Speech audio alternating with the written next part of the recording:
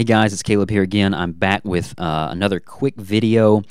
Today I want to talk about JavaScript promises. I am going to go ahead and assume that you know how to use promises, that you know how to consume the promise using the then method and the catch method and all that stuff. And I'm going to even assume that you've written promises before. There are tons of other great videos out there on promises, and I'm not just going to recreate one.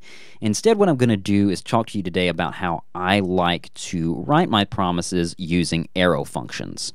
And you may already know all about this. If you do, that's great. You can move on with your life.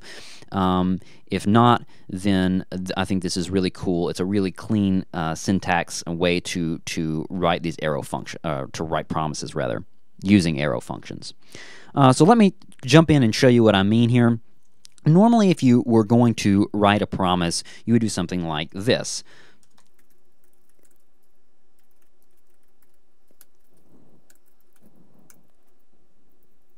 Let's say the get stuff gets an ID, and it returns a new promise. I will say here real quick that the new spec for ES2016 promises is that you use new promise and not promise.deferred. So if you're using promise.deferred, that's kind of deprecated, and you actually use the promise constructor. So anyway, we return a new promise, and that new promise would take in a function which has resolve and reject. Down in here, we will simulate an asynchronous function here by using setTimeout.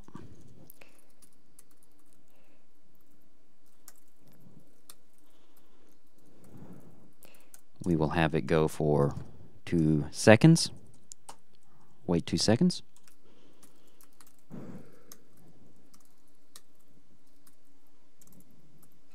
And we'll have it resolve. We'll use the backticks.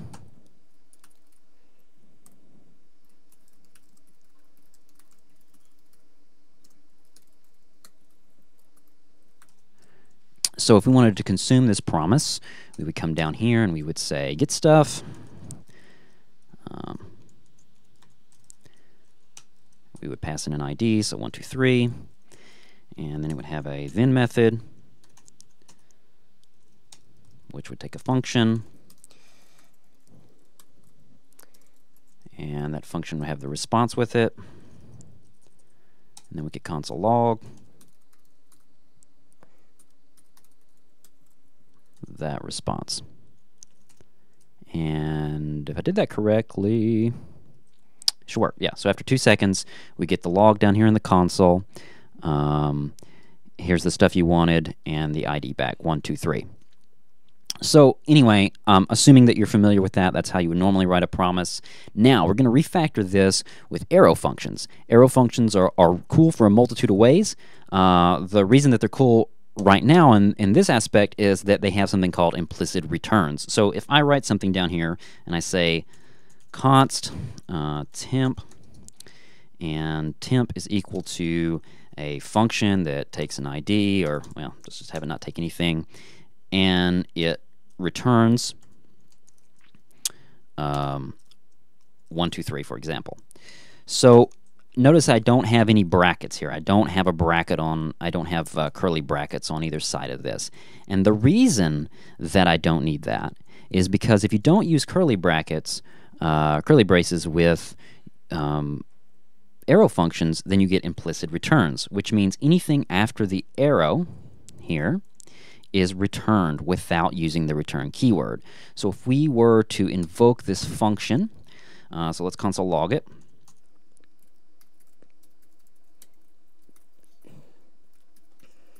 Like that, we should see 1, 2, 3. So it just returned for us 1, 2, 3. Now this can be used in a ton of ways. It's really great for functional programming where you want to have a function that takes in some data, returns some data, and just passes it straight to the next function. But today we're going to use it to refactor this promise and make it far better. So the way that I just think about promises is with arrow functions. It's like they were made for each other. So let's delete this. And let's uncomment this console log again. So we're going to do a couple of things here real quick just to clean this up. First, we're going to turn this into an arrow function. So if it's only returning one property or only taking in one thing, then we don't even need the brackets. We can just write the arrow function like that, and it will work. So that's really great, one way to clean that up. But now up here on the promise is where the fun comes in. So what we can do is call this const. I actually don't like using the function keyword at all because I like to know whether it's a constant or a let or var or whatever.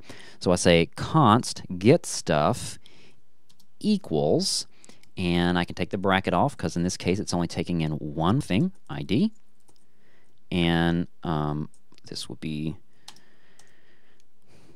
an arrow function.